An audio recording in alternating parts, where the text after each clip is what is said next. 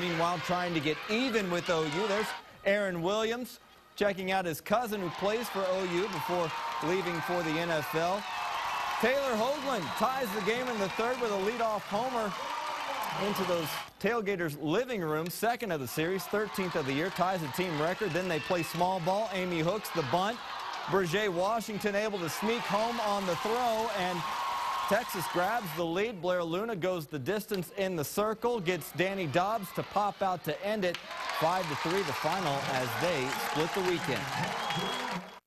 And I think it was tremendous that we had to grind it out. That's, you know, we talked about this last night a little bit. That's the difference in being under pressure and learning how to grind it out and have the right mentality and not being too hyped and just staying pitch to pitch. And it's great for us to show that we do have the grit. It was great for our confidence as a team, not just to show people, but as us, for us mentally to show that, you know, we can battle back and we are that strong of a team this year. So softball still leads.